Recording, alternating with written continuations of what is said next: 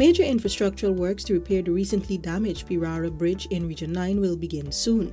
Minister within the Ministry of Public Works, Honorable Deodat Indar, made this announcement following an inspection of the bridge on Friday.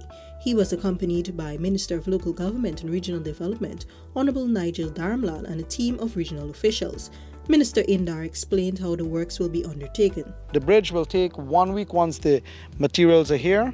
From what I'm seeing, they have 18 piles need to be replaced. The water is low, now is the best time to replace it.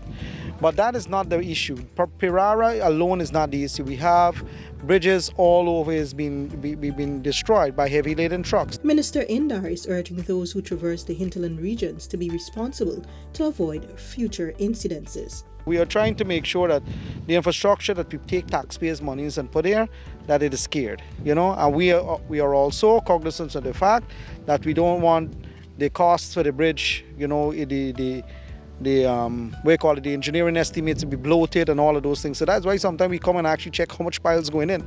Actually, that's what we're here to see, how much piles are going in, how long we are going to extend in the bridge longitudinally, what are the flat members, the decking is going to be like. All those things we come and check for ourselves. Minister Indar says charges will be laid against the truck driver who damaged the bridge further after temporary works were undertaken.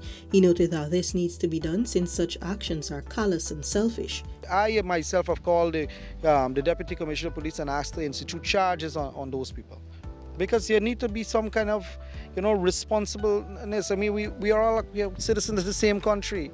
The money that we spend here is your money, my money, minister's money, the guy behind all of us pay taxes. That is the money spent here. And we can't have 2 or 3 people, behaving, in this manner. We have to put a stop to it.